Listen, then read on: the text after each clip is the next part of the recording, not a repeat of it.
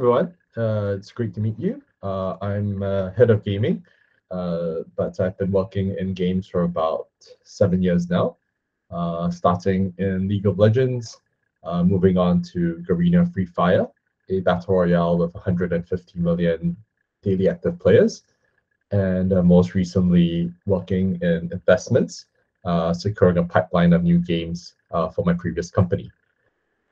So very excited to explore and grow the gaming vertical. Cool. So I'm going to jump right in. So what is our mission for gaming on Tezos? So the most important thing is that we have to be a developer and player-friendly blockchain. We have to be very unlocking new ways to have fun.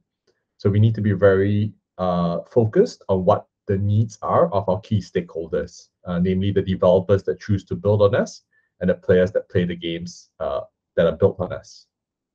This means that vision would be having great games that are built on Tezos that are enjoyed by millions of players.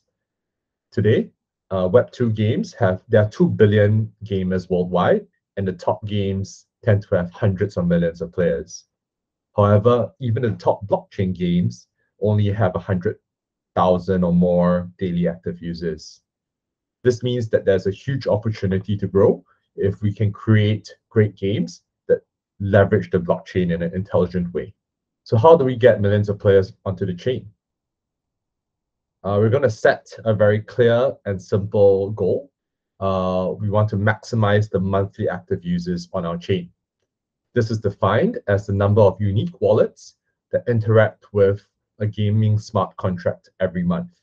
And in order to maximize this number, we need to appeal to both game developers and players. On the game developer side, we need to help them to choose Tezos as the chain that they build on.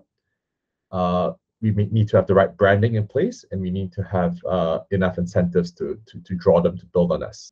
We need to make sure they have enough tooling so that they find it easy to integrate Tezos into their game and enable talented Web2 game developers to build Web3 experiences. Finally, we need to ensure that these game developers have funding to get from idea to launch.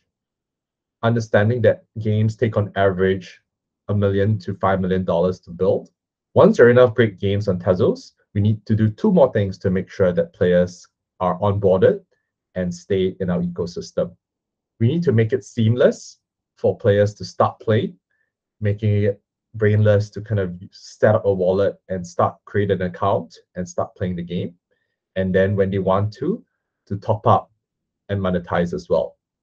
We also need strong engagement with a variety of games so that players, once they feel bored of one game, they would be able to transition to other games within the Tezos ecosystem. So let me share a little bit more around the ecosystem of gaming itself.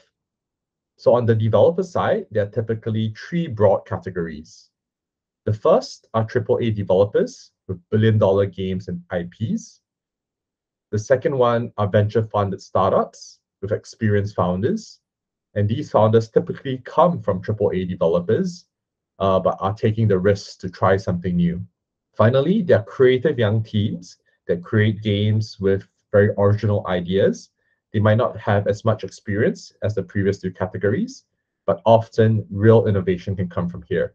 For example, Among Us is a game created by a small independent studio of three, and to date, it has 500 million downloads. On the flip side, there are the players who enjoy these games.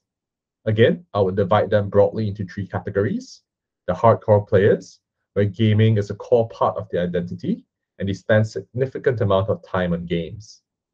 They like games like first-person shooters, like Counter-Strike, multiplayer online battle arenas, like League of Legends or Mobile Legends, and strategy games. To date, there has been quite a lot of negative backlash from the hardcore players around blockchain and crypto because they feel it's another way to monetize them. And we need to change that perception. The second group is casual players. These players do not identify as gamers and only play games when it's convenient and mainly to pass the time. They enjoy games like puzzle games like Candy Crush or Homescapes, idle games, and hyper-casual games. Basically games that are very easy to pick up, learn, and play. These players are much more open-minded and are willing to experiment and accept the blockchain as long as the barriers to entry are minimal. Finally, there's the crypto players. The primary motivation of these players here are to earn money. We can further divide them into speculators and earners. The speculators would buy NFTs in order to hope that they appreciate and to earn yield on them, while earners will play the game in order to make a daily wage.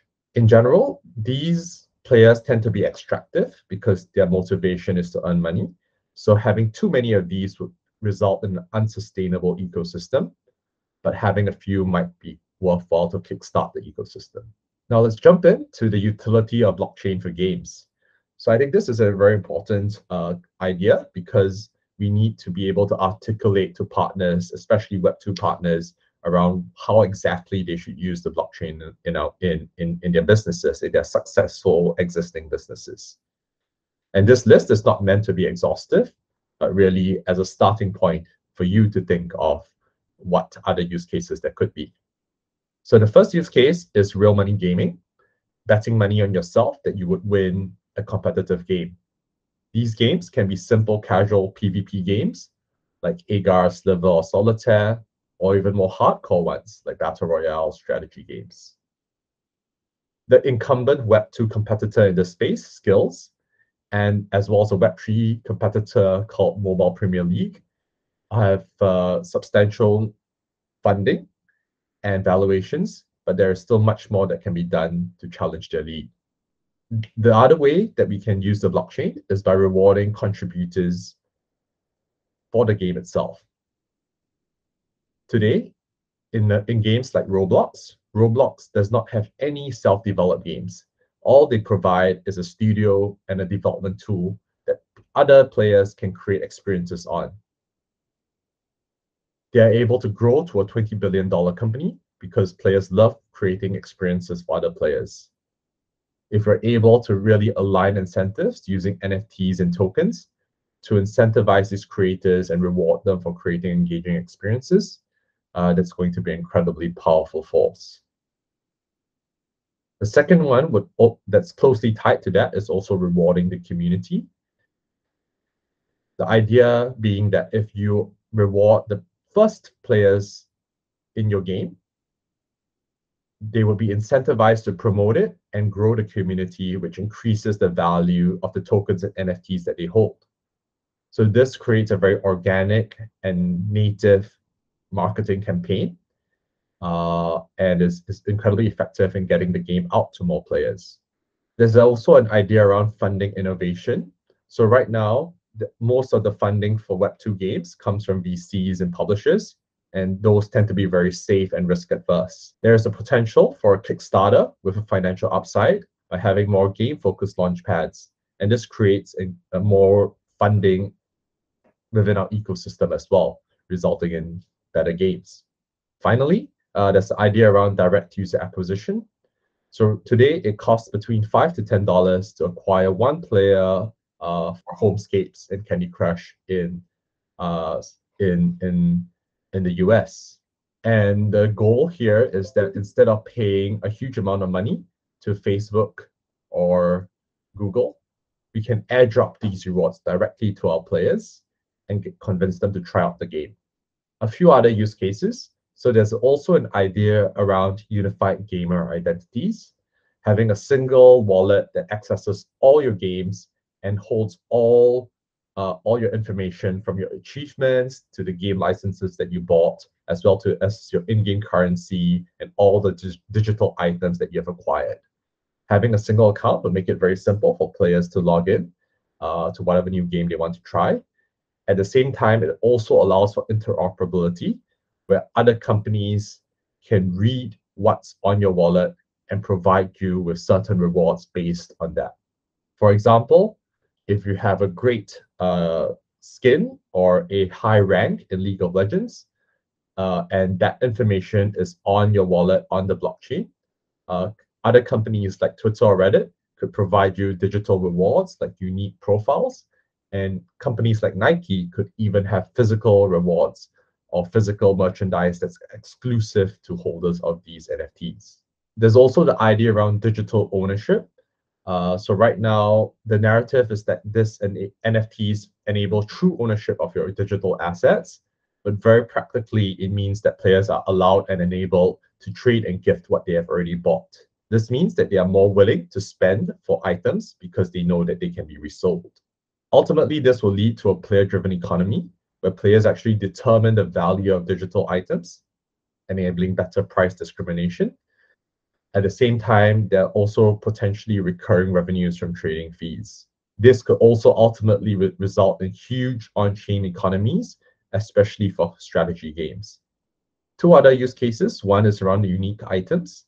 So right now, all swords are equivalent in a game. However, if you make each of them NFTs, they each become unique and each have a unique history and provenance. And so each of these for example, there's 100,000 basketballs in the world, but only one basketball was used by Michael Jordan in the 1998 championships. In the same way, there would be rare skins that were used by professional players in world championships. Finally, there are grassroots tournaments.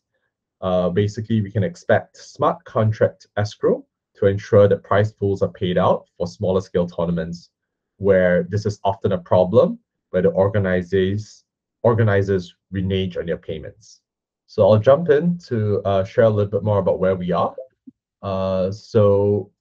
Today we have been securing partnerships with AAA developers like Ubisoft. We have ambitious startups like Dogami, key infrastructure tools like the game engine Unity, as well as globally recognized esports teams like Vitality and accelerators and launchpads like Blockborn. So our vision, to remind everyone again before I jump into the strategy for next year, is that our vision is for great games built on Tezos, enjoyed by millions of players. So how do we get there? How do we get great games and how do we get millions of players? Let's think about great games first. We need the right developer branding. Today, when a Web2 developer or game developer thinks about building a game, they do not think of Tezos as one of the options. Typically, it's Polygon, Solana, potentially IMAX, maybe AVAX. We need to get into the consideration set by having stronger branding and emphasizing that we're easy to build on with a white label Unity solution and that we're trusted by AAA developers like Ubisoft. We need to really market to these developers through the channels which they are familiar with, word of mouth channels like developer networks and studio advisors, and industry networks like industry Slack channels. This marketing through broad-based marketing efforts will not be as effective because our target audience here is not players, it's developers, people who build games. Then once they consider Tezos, we need to make it very easy and optimal for them to onboard. We need to have the right tools, well-designed and all in one place in the Tezos Games Kit. We need to have strong developer support communities, and we need to have white glove service for high potential partners. Many of our competitors are running around signing thousands of deals. I don't think that's smart because at the end of the day, you need to work closely with partners in order to integrate the blockchain meaningfully and successfully. Our strategy would be much more selective, where we would pick a few partners relative to the rest. It'll still be quite a lot, but it would be a very sensible number that we can effectively support and make sure that each of these partners have a reasonable chance of success. Finally, there's the idea to launch support. So beyond the AAA developers and the VC-backed startups, there are the independent developers and the people who have great ideas. And we want to enable them to bring that idea all the way from an idea to a full game launch. This means that there have to be enough hackathons for them to join so that they can actually flesh out their idea and have a rough prototype. They need to have incubators and accelerators to help them refine the product market fit and actually get a polished prototype out. And finally, bring more VCs and launchpads into the ecosystem in order to fund the best projects that result from this process and get them to launch. Very practically, what that means is that we also need to kickstart the ecosystem. So today, there are only very few players on Tezos. Combined, our games only have around 300 daily active users. We need to solve this and kickstart the ecosystem by launching a casual PvP platform. So this platform will have very simple games, but will and allow players to wager on themselves using Tez. This should ideally attract 10 to 20,000 monthly active users, which should see our chain usage increase to reasonable numbers to the point where we become a chain of consideration. We also need to focus on capital funding efficiency, where every dollar that we spend, the goal is that it translates into $10 or more of funding for the studio and the developer that we're funding. This means that we need to co-invest with VCs and publishers and get them to see the value and potential of our investments and our grantees and keep them invested in future rounds. We can also leverage launchpads and by drawing in more retail investors. And finally, we can also be capital efficient by investing in low-cost emerging market teams, as well as capital-efficient genres. That said, we also do need to make some calculated investments, large-scale ones, where we have to be incredibly selective, where we only invest in 1% or less of all the deals that we see. We need to be super certain about these because they are expensive. And we need to also be as efficient as possible by having high investment multiplier. The genres that have the potential to attract hundreds of millions of players and billions of annual revenue tend to be massive multiplayer online games, first-person like World of Warcraft, first-person shooters like Counter-Strike and Overwatch, game creation tools like Roblox and Minecraft, and strategy games like StarCraft and Clash Royale and Clash of Clans. So these games are typically very expensive to make, the cheapest of which would cost between 5 to 10 million, and on average, easily 25 to 50 million. So this means that even if we're able to achieve strong multiples, we would still need to invest a considerable amount, but it is worth it because one successful game in this genre that's built on Tezos will cement us as a leading blockchain.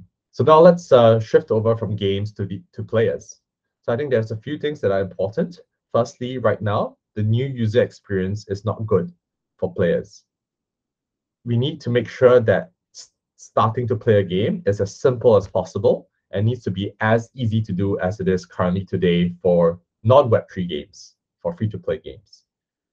We need to have free-to-play options for the games on our platforms so that players are able to try out the game and enjoy it before they are asked to make purchases.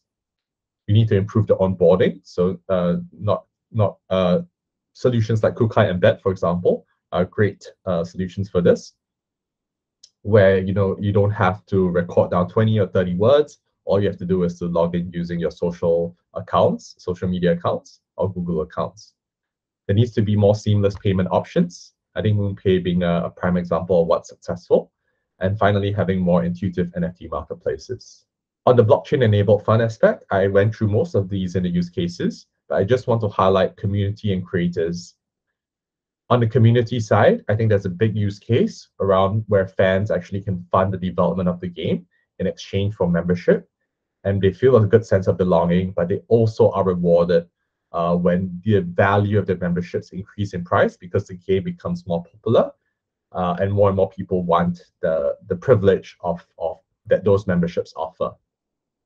Finally, there's also the idea around creators. So the top games in Web2 today, those with hundreds of millions of players, most of them actually come from mods or basically people taking an existing game and modifying it into something new. League of Legends came from a mod called Defense of the Ancients, which was a mod of World of Warcraft 3. PlayerUnknown Battlegrounds, the top battle royale in the world, came from a mod of another game called Arma 3. So this is incredibly common, and by enabling creators to be rewarded for their efforts, this would actually help them to create more, incentivize them to create more, and hopefully result in more innovation throughout the entire gaming ecosystem. So, conclusion. I think that really the objective for 2023 and what I really want to emphasize and hammer in is that the objective for gaming on Tezos is to maximize the monthly active users. We have one metric and we just need to keep thinking about it whenever we're spending time or money in our day-to-day jobs. When we look at a partner, when we look at an integration, we look at an investment opportunity, We need to think at the end of the day, once we sign this deal, once we support them, how many players does that get us? How many players will be interacting with Tezos and will be interacting with our smart contracts? I think that is an easy way and a good way to think about how we're spending our time to make sure that it drives many more users onto our chain. The way that we do this is really having a deep understanding of developers and players. We need to constantly test our assumptions. We need to talk to developers, talk to players constantly. We need to make sure that we truly empathize and understand what's important to them and not just assume that we know what they want. We need to build the tools and processes so that it's easy for them to start building on us. We need to kickstart the ecosystem because ultimately, everyone talks about the chicken and egg, but we need to kind of break the cycle by, I don't know, laying an egg, right? Which is doing a white label thing, getting 10,000 users on board, 20,000 users on board, and that would kind of kickstart the flywheel of more games and more players. So I hope this has been helpful. I'm really excited to start on this journey. I'm really excited to grow this vertical. I hope you'll join me on the journey. See you.